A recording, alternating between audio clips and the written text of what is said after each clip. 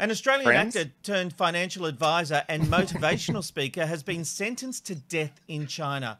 Karm Gilespie has been convicted of trying to smuggle 7.5 kilograms of methamphetamine.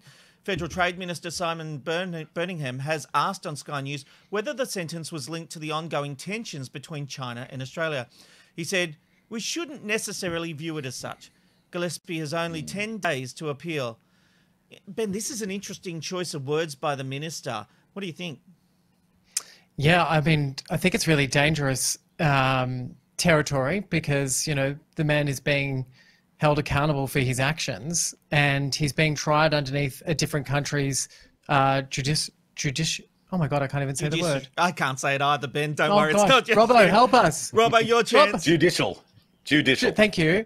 But like and that's when it's really dangerous, and we have to be really careful when we step outside of Australia, and we have to be really careful about the way in which we are perceived, you know, on top of the fact that this man is actually guilty of this. You know, we can't necessarily protect him. Do I think that China is doing a knee-jerk reaction and killing this man because of the relationship with Australia? I don't think so, and I think that's a really strange place to go into. I mean, that could just be me and my take on it, but I want to say to anyone that's out there, if you are stepping outside of Australia and you are visiting another country, do your research, find out what you're stepping into, and find out what the consequences are for your actions, because Australia won't always be able to help you. There's been plenty of times in our history where the government has tried to interject and save people's lives, and it hasn't worked out. So, you know, I think this is just a part of, you know, it's something that we need to just be really careful of when we're traveling. Indeed, Robbo, I think there's an important thing here, though. And look, he's denying, his friends and family are denying that he had drugs and all that kind of stuff. So let's just park that for a moment.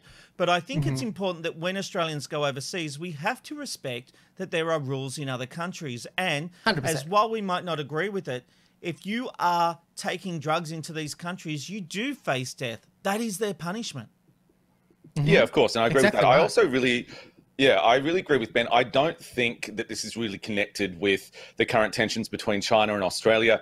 This man was originally arrested 7 years ago. 2013 is when he got arrested for it.